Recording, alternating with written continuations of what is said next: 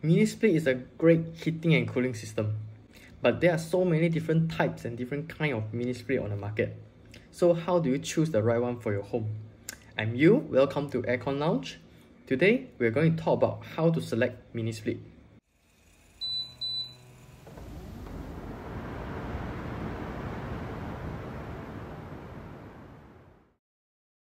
The first step to select the right mini split for your home is to calculate how much capacity you need for the mini split. For large air conditioning application, we need to use engineering calculation to calculate the capacity, or sometimes we use software. For small applications such as a mini split, we can use the rule of thumb. The rule of thumb method is basically using the floor area of a room multiplied by a value to get the capacity in terms of BTU per hour. The rule of thumb method has been practiced by many engineers, including myself. Even the Energy Star also lists out the step-by-step process of using this rule of thumb method to calculate the capacity for room air conditioner. Other than that, manufacturers also publish the coverage area of their mini split based on different cooling capacity. Generally, mini split is sized between 20 to 30 BTU per hour per square feet. And mini split should be sized room by room. That means we don't calculate the entire floor area of a house to size mini split. Instead, we size based on one room at a time. Once you have the mini split size, we can proceed to step 2, which is to choose a system between single zone or multi-zone. Generally, single zone mini split is more efficient than multi-zone mini split. In terms of the operation and maintenance, single zone mini split is more reliable than multi-zone mini split. This is because multi-zone mini split have connected refrigerant pipes. They are connected at the outdoor unit. So, whenever there is a refrigerant leak, the entire system will stop working. However, the best thing about multi-zone mini split is they save a lot of space. For example, if your application is in the apartment usually don't have much space, so a multi-zone mini split is the perfect choice. Another use case for multi-zone mini split is when you have aesthetic reasons, right? You don't want a lot of outdoor unit to be hanging around your house. So a multi-zone mini split will solve that problem. So if you have more budget, you want a neater installation, you go for the multi-zone. If you want simple, cost-effective and efficient unit, you go for the single zone mini split. After the single zone and multi-zone system of the mini split, you need to decide where to put your mini split, and you must realize there's a lot of different types of mini split air handler. That means the indoor unit, there's different types. And you must also consider how you want to run the mini split. So these three elements combined together, then you can decide which model you want to buy. The first type of mini split is the most common type, which is the wall-mounted unit. This one unit behind me is a wall-mounted type, or people call it ductless type. Right? So this type of mini split, they don't need to use ducting, and they are out of all the different type of mini split, this type of mini split is the most efficient and the cheapest. And also because it is very simple, the maintenance and operation also very easy. The downside of wall-mounted mini split is they need to be installed up high on the wall. Besides, if you are installing this wall-mounted unit at the center of your house, meaning you are mounting the unit at the interior wall, not the exterior wall, you need to find a way to run the pipe. Usually this kind of unit is installed at the center of the room. Thus, when you run the pipe, you will have a long stretch of pipe on your wall, unless you're willing to dig up the hole and conceal the pipe inside your wall. Else, you can install the unit near to the side of the wall and minimize the long stretch of pipe. But this will somehow affect the airflow because when your room is this long, you install at one corner, then the air distribution is not that good. The second type of mini split is the ceiling cassette mini split. The price of ceiling cassette mini split can be double of a similar wall-mounted mini split. They are usually installed at the center of the room, and they have 4-way air distribution. The good thing about ceiling cassette mini split is they are concealed above the ceiling. And at the same time, it is also one of the bad things about ceiling cassette mini split. Their installation is quite difficult. In terms of efficiency, ceiling cassette unit is not as efficient as the wall-mounted unit. Additionally, you need to open a main hole beside the ceiling cassette unit in order for future you want to access to the service port above the ceiling.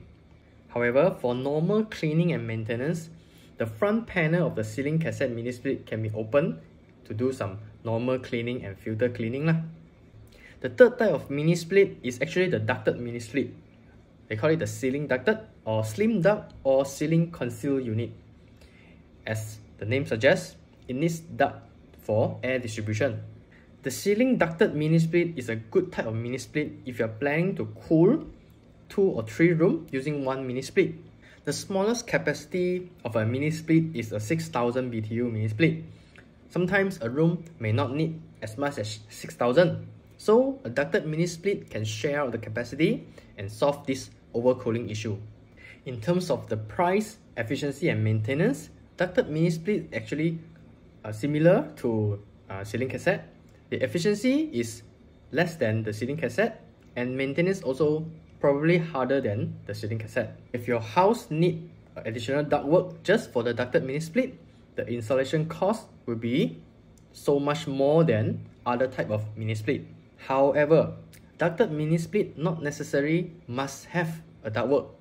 You can just simply attach a grill on the mouth of the ducted unit, that means the supply discharge section of the mini split, and let it blow directly out of the unit. Additionally, you can install a short piece of duct with a grill in front to blow out air sort of directly as well. In fact, many hotels use this method to cool their hotel room. It looks very clean and elegant.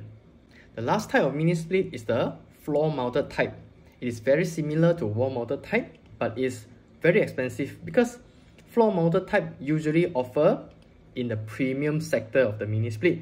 So floor mounted mini split is usually very expensive, but they are very efficient. And their maintenance, you can say, is on par with wall mounted unit or even easier because you don't need a ladder. So all these different type of mini split, they share the same outdoor unit, meaning they share the same type of outdoor unit. The small one, you have a single fan. The big one, perhaps you have dual fan. So this type of mini split and the outdoor unit, they all need space clearance. So by knowing the pros and cons of this different type of mini split and understanding where to put them and also how to run the pipes, you can choose the mini split you want. After knowing the capacity and the system and also choosing the type of mini split you want, you can start to do the selection process. So the first thing to select a mini split is the brand. So when it comes to mini split brand, the Japanese brand are the best. Some of the well-known mini split Japanese brand is the Mitsubishi, Daikin, Fujitsu, and even the not so well-known Panasonic.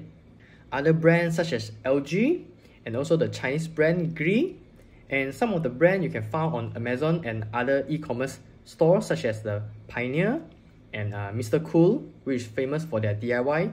Also something that I would recommend. Still, after the brand, the type and the system, there's still a lot of different models you can select from a single manufacturer. So I would suggest you split them up into 4 categories. The first one is the entry level. Entry level mini split is the cheapest and also the least efficient. Usually they are cost about 800 to 1000 US dollar and their efficiency is around 16 to 17 CL rating. Then for the standard mini split, usually they cost around 1000 or 1300 US dollar. Then their efficiency is usually around 20 CL rating. Then you comes to the high efficiency model. This model is usually quite expensive, it's around 1008 US dollar or some is 1006. But then their efficiency is usually 24 or even 26 CL rating. At the same time, this category also we have this, we call it the cold climate mini split, which is very suitable for people who live in a very cold place. This type of mini split, they can do very well in heating in cold climate. The last category of this mini split model is the premium mini split. They are the best mini split a manufacturer can produce. Usually it's somewhere around 2000 US dollar or and above. They have all of the feature a mini split can offer you, and they have the highest efficiency, sometimes 28 to 30 CL rating. All these different category of mini split, they have different feature, but most of the feature that we will use on a daily basis are quite typical. For example, the quiet mode and the fan speed setting, timer, turbo mode, eco mode. They all use different marketing term, but they are referring to the same function. So don't so worry about that. But one thing I will bring up is the mobile Wi-Fi compatibility. Sometimes if you want remote control, you need to look for the Wi-Fi compatibility unit. In terms of mini split warranty, they are very typical: 5 years for compressor, 1 to 2 years for parts. As for labor, it depends on your installer or your contractor. Some mini split manufacturer partner with their authorized dealer, so they provide extended labor warranty. For example, Daikin provided 10-year warranty. So this might change from time to time depending on the manufacturer. Sometimes if you want to save costs, you can install a mini split yourself, but must remember to check whether the warranty covers that or not, because a lot of unauthorized installation by unauthorized people or non-professional people, the warranty can be voided. Last thing to check is the installation kit. If you buy a mini split from online store, they typically come with installation kit, either 10 plus feet or 25 feet. And this installation set, sometimes they come with bracket, there's no bracket. So this, when you buy a new mini split, this comes into additional cost. So from sizing to system selection, type of mini split, the model, the feature, the brand, and installation kit, warranty, and other things, everything comes into a conclusion whether which type of mini split, which model is suitable for you. You have to decide, right? So my key takeaway is wall-mounted mini split is the most efficient and cheapest solution. Depending on your budget, I would suggest you either go for the standard model or the high efficiency model. For brand wise, I would suggest the Japanese. The Japanese is slightly more expensive, but their quality is assured. And if you want to learn more about mini split, go to my website. I have tons of articles on mini split, and also subscribe to our YouTube channel. I have more mini split content coming up. So I'll see you in the next video. Thank you.